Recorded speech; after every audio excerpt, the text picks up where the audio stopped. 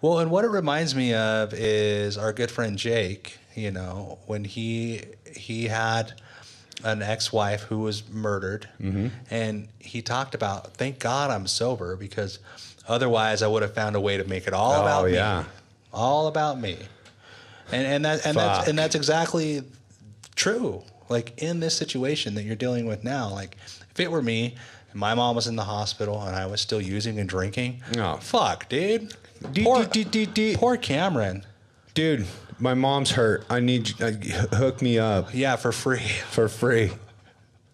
Yeah, I mean, and that's pour me a drink. I can only imagine, like, just how much worse that would make things for your family. Fuck.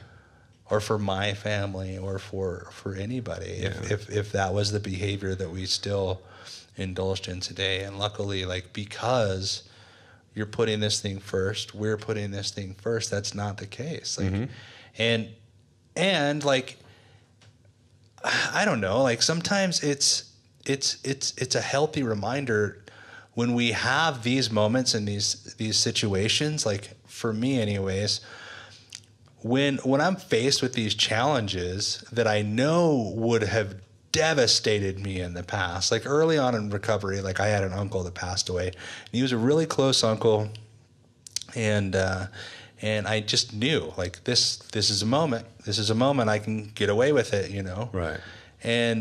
But I knew, like, if that's not going to make anything better, and this is a moment where I can really just grow, you know, and be there for everybody else, and you know, and live through it in a healthy way. And so, like, sometimes the way that we're able to go through these moments is such a good reminder of the blessings that we have because of the program of Alcoholics Anonymous, or because we've done the work that we need to do on ourselves, because we're sober today, right? And being sober is one thing, and I just want to emphasize, you know, like, recovery is not always sobriety, right?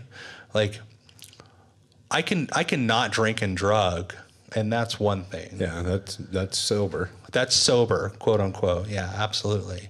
But for me to be spiritually well and emotionally sober and working a program of recovery, that's why the topic is keeping recovery first and not keeping sobriety first. Right. Because, you know, that's just the beginning. Is getting sober is just the beginning. And there's a lot that we need to do early on to get and to stay sober. But as we continue through the process and we continue on our journey, recovery becomes more and more of what we're doing every single day. Yeah. We are staying recovered.